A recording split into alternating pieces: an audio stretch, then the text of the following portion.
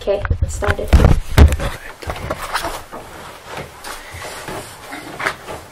Welcome all NYU students and students around the world.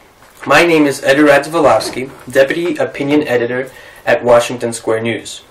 On behalf of WSN, thank you, Professor Chomsky, for doing this interview. I also want to extend a special thanks to the Liberal Studies program for their support and to my fellow student Alice Sholto-Douglas for her collaboration in the project and technical assistance today. Despite the impending blizzard and a cold, Professor Chomsky has generously obliged to readjust his schedule for this interview, for which we are indescribably grateful. Before I begin with the questions, I just want to note for the viewers that Professor Chomsky is the 8th most cited scholar of all time, joining the ranks of Plato, Aristotle, Shakespeare, and Freud. So on to my first question, and this is a topic that specifically concerns me as a student. Since the start of the Occupy movement, many protesters have put matters concerning rising tuition costs and student loans among the top of their demands. During her campaign, Jill Stein provocatively compared student debt to a modern form of indenture. And you have expressed a similar view, arguing that student indebtedness is a technique of indoctrination and control. Could you please elaborate on that?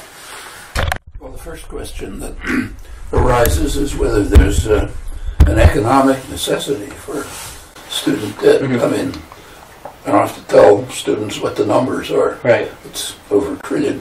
It's beyond credit card debt. So is there an economic justification? Well, there are a number of ways of testing that. So, for example, we happen to be right next door to a poor country, Mexico. Quite a good university system. Mm-hmm. Doesn't have all the things we have. It's a poor country, but very high quality, high level of instruction. I've taught there, been there. Mm-hmm. It's free. Mm-hmm. There was an attempt by the government some years ago, 10, 15 years ago, to raise costs slightly. Led to a national student strike. The country was practically closed down, and they backed off. In fact, last time I was there, about 2 years ago, there was an administration building that was still occupied by students from the student strike long before it had been turned into a community center. But that's Mexico, a poor country. Just in our northern border in Quebec, where tuition is higher than Mexico, there is tuition, but it's not at our level. There was an attempt by the government a couple of months ago to raise the tuition. There was a student strike in Quebec, joined by much of the population. It led not only to backing off on that proposal, but actually to a change in the government. A lot of changes, protests against neoliberal policies and much more. There are rich countries that have very high level educational systems. Among the highest are Finland and Germany. They're both free. If you go back in American history, you go back to the 1950s, that's a much poorer country than it is now. But tuition wasn't exactly free, but it was pretty close to it. Mm-hmm. And under the GI Bill, a huge number of people went to school at government expense, meaning no tuition, essentially, very low fees. I mean, I was a student back in the 40s at an Ivy League college, and tuition was about $100, maybe equivalent of $800 today or something. These comparisons suggest very strongly that there's no real economic reason for high student debt. So we have to then ask what it's doing. Well, it is part of a much more general process. Over the past generation, essentially 30-odd years, there's been a major assault on the population. Mm-hmm. Basically, the neoliberal era That's one of the reasons why there's now a slogan, the 1%, 99%. We're back to levels of inequality that among the highest in history before the Great Depression. There's been economic growth during these years, but it's overwhelmingly gone into very few pockets. Since by now, latest figures I saw, there are 400 people in the United States who have as much wealth, more wealth in fact, than the lowest 180 million. Wages have pretty much grown very slowly, more or less stagnated for most of the population, sometimes declined. While meanwhile there's been enormous wealth going to a tiny percentage of the population. I mean, the 1%, 99% imagery isn't really right. It's more like 1/10 of 1% if you look at the way the graphs actually work. And that's led to lots of consequences. It's not an economic necessity, like it's not happening in comparable countries. And it's having, there are a lot of other effects. So, for example, the OECD, the organization of the affluent countries, the so-called developed countries, they just did a study of social justice in 31 OECD countries. The U.S. was 27th, right above Mexico. You have to remember, this is the richest country in the world with enormous advantages that no one else has. And there are other studies of infant mortality, maternal health, lots of measures. And the United States is way down at the bottom of the rich countries, around 20th, 21st, which is just totally scandalous. In fact, healthcare is a remarkable case. We have about twice the per capita costs of other rich countries and relatively poor outcomes, in addition to tens of millions of people dying every year because they don't have insurance. The new program will dig into that a little, but nowhere near where it should. For people who are worried about the deficit, which they shouldn't be, it's declining, it's not that serious. The deficit would be erased if we had a healthcare system like comparable countries. And the reasons are not terribly obscure. It's the only virtually privatized, lightly regulated system in the world, so it's highly inefficient with huge administrative costs, advertising, profit for the private companies, huge salaries, a lot of waste, cherry picking, all kinds of things. In fact, there are a couple of parts of the U.S. system which are government run. One is the VA system, Veterans Administration.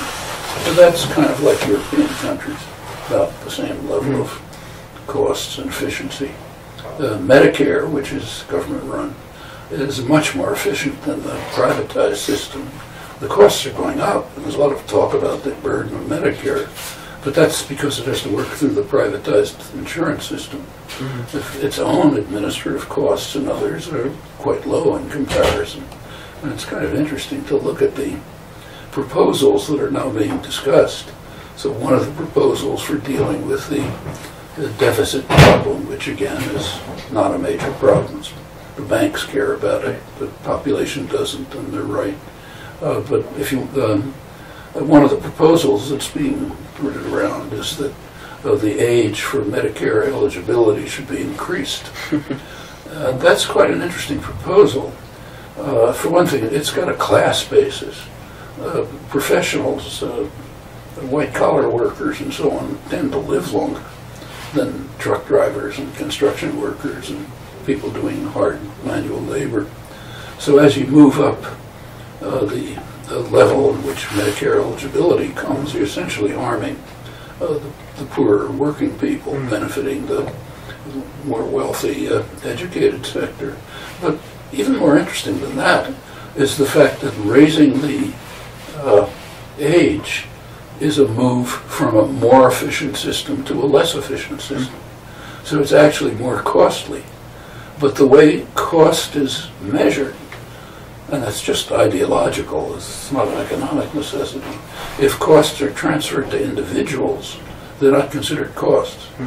It's only if it's a business, then it's a cost.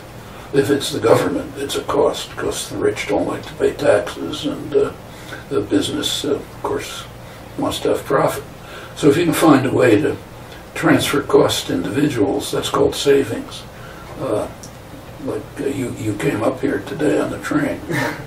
The train from New York to Boston takes about the same amount of time as when my wife and I took it 60 years ago. If you were in any European country, or almost any country, we'd taken a third the time probably. And that's a cost, but it's a cost to you, not a cost to Amtrak or to the government. And it's the same if, I had to fly yesterday for some talks. If you fly in an airplane, in order to save money for the private carriers, they don't circulate air. Well, there's a cost to that too, like what you're hearing. One of the costs of not circulating air is it circulates diseases. So if somebody in the plane has a cold, everybody ends up with a cold or the flu or something. But that's a cost that's transferred to individuals, and therefore it doesn't count. You don't count it when you measure efficiency. Incidentally, this is happening at the universities too. Mm-hmm. As the universities get more corporatized, there's been, during this period of sharp rise in tuition, not for economic reasons, I think, there's also been an enormous increase in ratio of administrators to faculty. There's a couple of studies that just Benjamin Ginsberg, well-known sociologist, has a book on it called The Fall of the Faculty. It discusses the sharp rise in number of administrators and the tendency to have professional administrators. The universities used to have administrators from the faculty. It took off for a couple of years and went back. But a lot of the administrators now are professionals. They're people who come from business schools. They have a business school mentality, and you have to keep you have to look at the bottom line. Well, you have to save money. You have to get what's called efficiency. And they use the corporate economic model of efficiency. So if the costs are less for the institution, it's more efficient. For example, if you can reduce the proportion of faculty to teaching by getting temps, low-paid teachers, like, say, graduate students who have low salary, will have low salaries, no benefits. And if they can take over the work of highly paid faculty, that's efficient. It's not efficient for the students. They're not getting the same level of education, surely. And it's not good for the graduate students either. Mm-hmm. But that's called efficiency. Well, all of these things, there's a lot more like this. All of this is going on in parallel as part of the whole neoliberal onslaught, which is it's very harmful to the population, very beneficial to the masters, the super rich. They're doing fine. Like after they caused the latest financial crisis, the big banks, the perpetrators are richer than ever, bigger than ever. The corporate profits are reaching records, the bonuses are huge, and so on. The population suffers, but not them. This relates, incidentally, to some things that Occupy is doing. Mm-hmm. So among the, I don't want to go on too long, shall I continue? Well, among the Occupy concerns are things like in fact, one of the projects that's coming up is called Occupy the Economy. Right. Deal with the tremendous concentration of wealth, which carries along with it the concentration of political power. That's almost reflexive. Cost of elections skyrockets. You have to depend on rich donors, corporate donors, and ends up kind of controlling the political system, which is shredding. You can see it very clearly. Go through some of the details. And going after that is a critical point. Yes. So what kind of actions should we students, for example, at NYU, pursue? Obviously, we need to organize and create student groups addressing these issues that you have outlined. But what other more specific tactics would you suggest so that we can go beyond merely communicating this message about debt as a form of entrapment and indoctrination and move to demanding substantive change of some sort? You could look at the model of other countries. Mm-hmm. For example, the ones on our borders, Mexico and Quebec. Mm-hmm. The protests in Mexico, remember, it was a protest against a small increase in essentially free education. Mm-hmm. But it swept a large part of the country. Mm-hmm. In Quebec, it drew in a large part of the population. It was tied to concerns of many other people. It's not just the students who are suffering from this. This attack on the population is much broader. Mm-hmm. That's why you have a situation in which, like what I described, what you all know, the kind of stagnation or something like it for a large part, even the majority of the population, while there is growth. Especially for the poorer people, it's much worse. Mm-hmm. For the black population, the wealth was almost wiped out by the last recession. Mm-hmm. And if the student movement, in many places, in the United States too, historically the student movements have been kind of in the forefront of large-scale social change. So, for example, the changes in this country, there's been a lot of progress in the country in the last 40 years or so. A lot of it came from student initiative. Take the civil rights movement. Mm-hmm. I mean, there's been a civil rights movement efforts for a long time. But one major spur to it was around 1960 when a small group of black students sat in a lunch counter, kicked out, arrested, brutalized, and others came. Pretty soon you had Student Nonviolent Coordinating Committee, Mm-hmm. you had freedom buses, students from the north coming down. It wasn't the whole story, but it was the cutting edge of what became a mass movement that achieved some goals, not all, but some goals. The women's movement, a lot of it came from young women organizing consciousness-raising groups, pressing demands. Finally it spread. The environmental movement has, a lot of it has come from student activism, not 100%. The anti-war movement, it was very clear, it was mostly students. And this is true of many other cases in this country and elsewhere.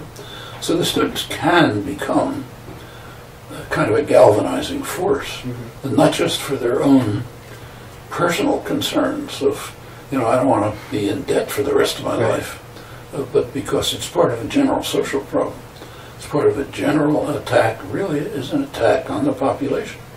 And it should be possible to link up with other sectors that are suffering under the same attack in different ways. Like, say, people working for the minimum wage. There was a time during the period of growth, significant growth in the country, the 50s and 60s, when the minimum wage pretty much tracked productivity.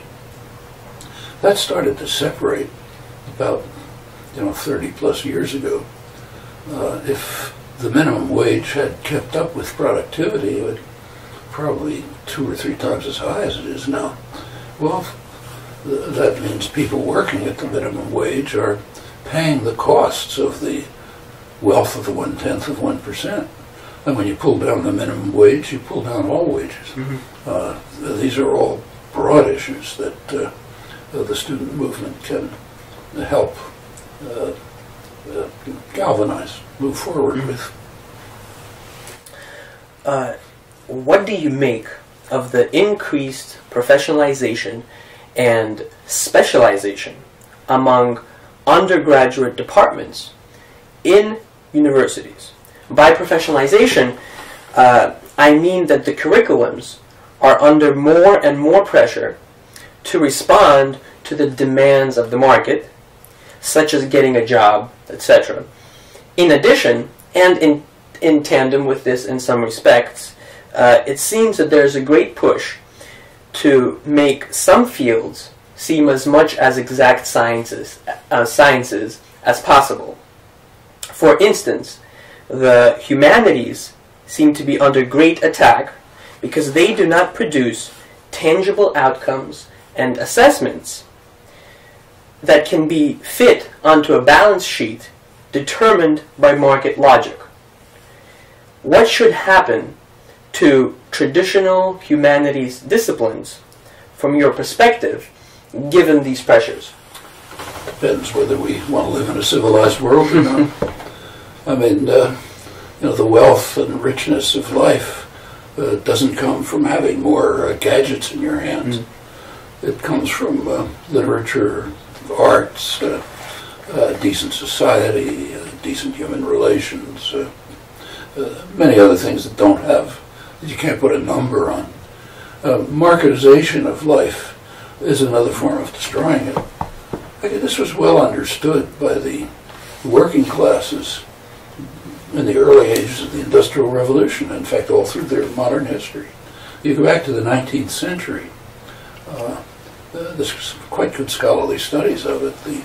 The British working classes, in Dickensian England, wasn't very pretty, had a very high level of culture. They were reading contemporary literature, what we call classics now, and the studies compare the proletarian culture with the Philistinism of the aristocratic culture. The same in the United States. You go back to the early industrial towns, right around here, in fact, eastern Massachusetts. The young women from the farms who were coming into the mills were bitterly condemned the fact that their culture was being destroyed. They were being turned into tools of production instead of independent women.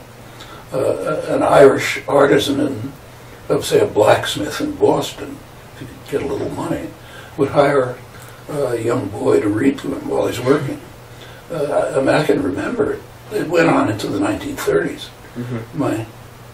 As a kid, my family, mostly unemployed working class, mostly in New York.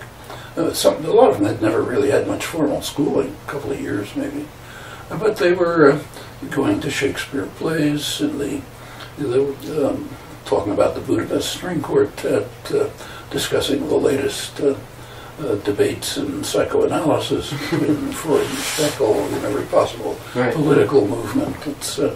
And there was working class education, in which incidentally a lot of quite good scientists and mathematicians participated. There was work written for workers' education. There were workers' education programs, a lot of it run by the unions and so on. A lot of that's been beaten out of people's heads, but it could be restored. And that's a decent society.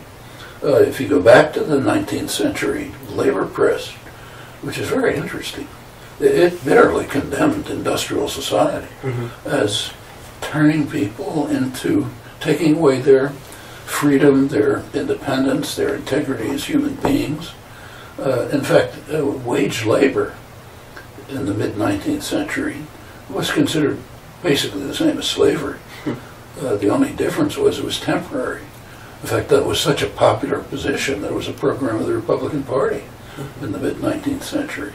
It was a program of the Knights of Labor, the huge labor movement that was forming. In fact, there was an interesting slogan that was emphasized by a lot of working people. The slogan, they described what they called the new spirit of the age, that they're trying to ram down our throats. The new spirit of the age is gain wealth, forgetting all but self. That's been 150 years of massive efforts to try to indoctrinate people into that belief, but it's so inhuman and savage that it just doesn't work except at the periphery. But that's the marketization of every aspect of life is part of this.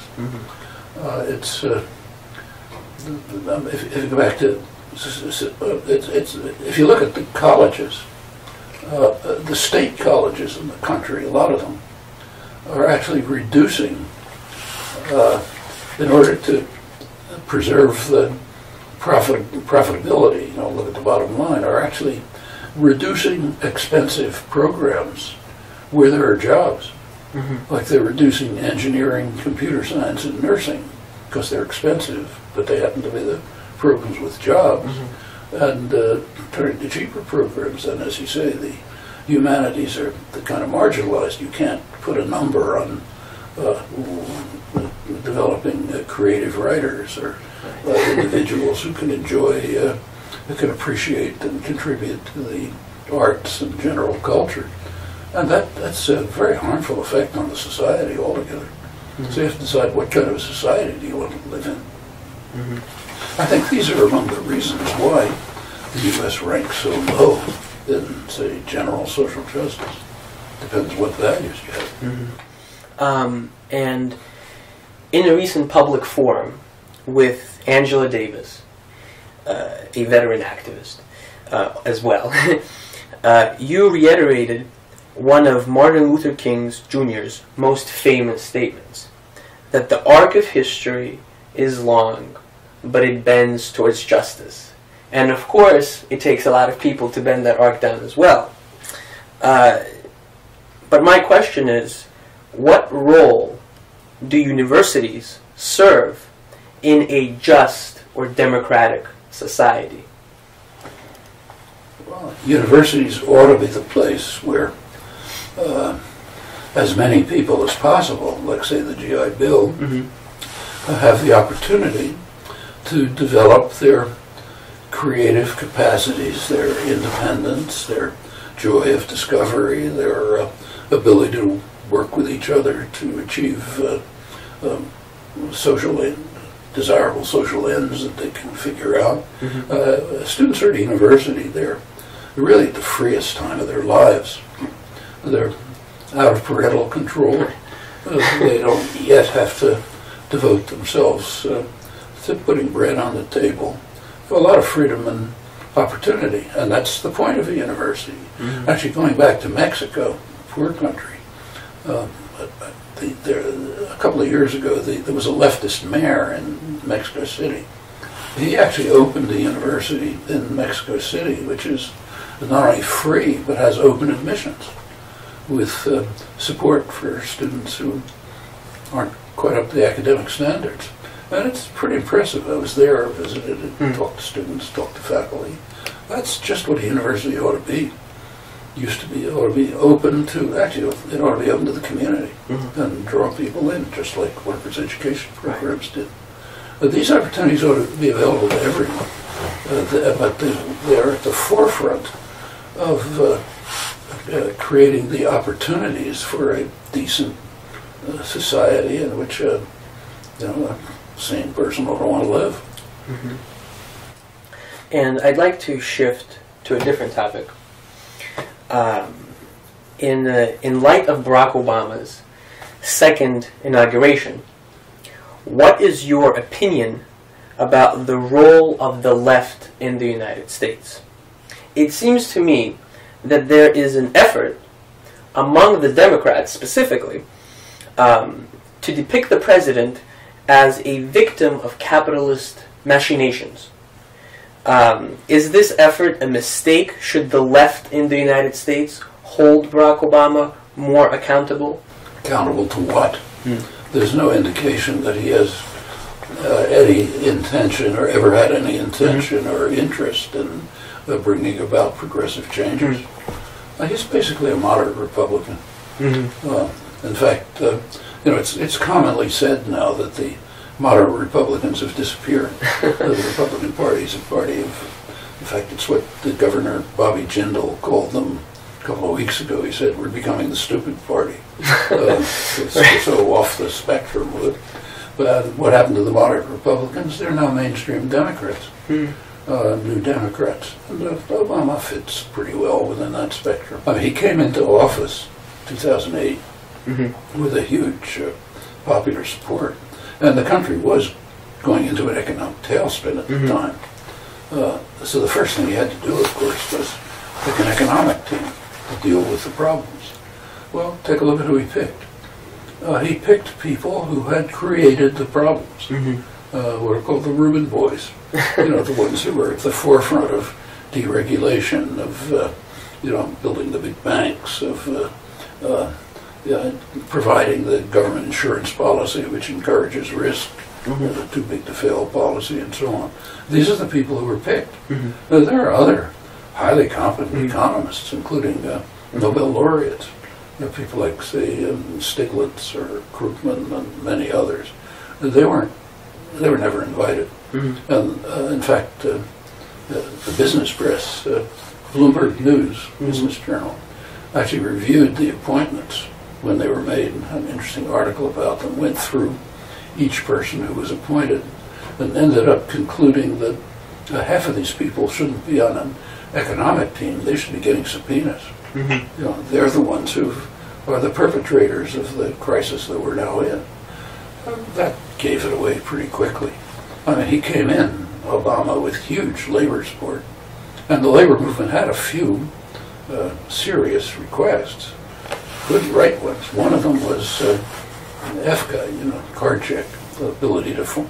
There's been a huge attack on unions, and they wanted to go back to a rational way of organizing, which most workers want, incidentally. Obama promised it, but forgot about it right away. Same on health care. A majority of the population favored some kind of rational national health care system. There was one residue of that left in Obama's program, public option, which he gave away, with about 2/3 of the population supporting it.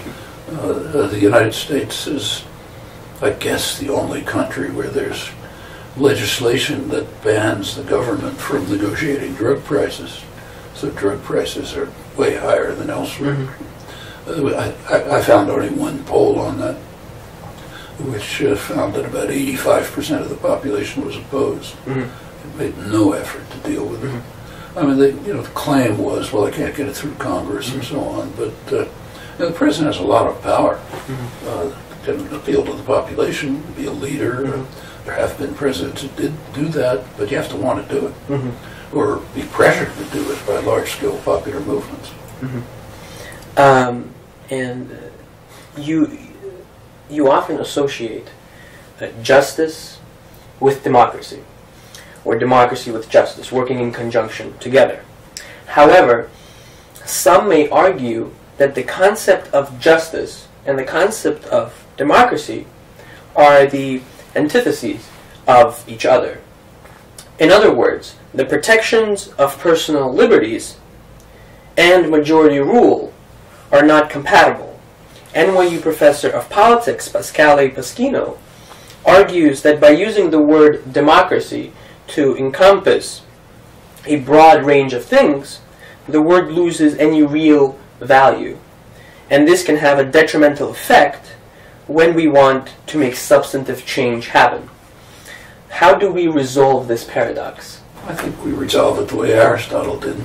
If you go back to the first major book on political theory, Aristotle's Politics, he was, of course, dealing with Athens, city-state, and he was talking about free men, not people, so not slaves, not women, but he discussed various kinds of political systems, decided that democracy was maybe the least bad, so that's what we should prefer.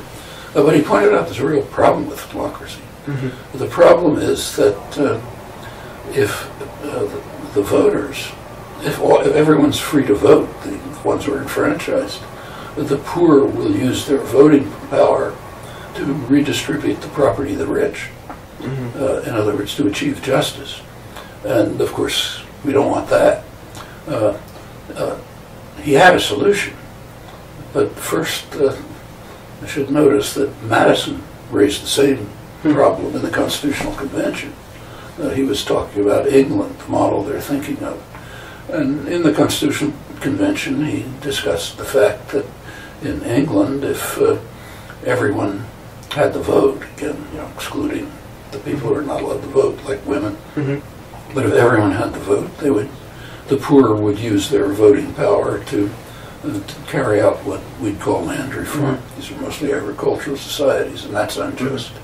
So Aristotle and Madison faced the same problem as the professor you're mentioning, the conflict between democracy and justice, and had opposite solutions. Aristotle's solution was to reduce inequality, and he proposed what amount to welfare state measures, on a city scale, not our scale, communal meals, things like that, that would reduce the level of inequality, and then you wouldn't have the poor, the mass of the poor, taking away the property of the rich. Madison's solution was the opposite. We should reduce democracy. And that's the way our system is constructed. You look back at the Madisonian system, the constitutional system. Power was to be in the Senate. The Senate, of course, was not elected, remember. Powers in the Senate, which, as Madison explained, constitutes the wealth of the nation. The more responsible set of men, those who sympathize with property owners and their rights. The executive was mostly an executive at the time. So powers in the hands of the wealthy. There is a House of Representatives, and that's more democratic. It was then, isn't now, but for all sorts of reasons. But and that had much less authority and power because it was too democratic. And then there were other devices to factionalize the population and so on. Now, the population didn't really accept that. It was a radical population at the time, and there's long struggles through American history to try to achieve justice within a democratic system. And it's a bitter class war that goes on all the time.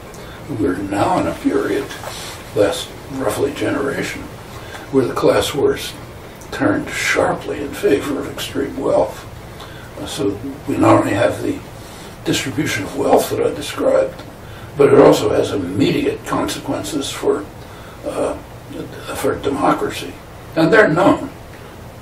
It's good work in the political science, the professional political science, studying attitudes and policy and the correlation between them.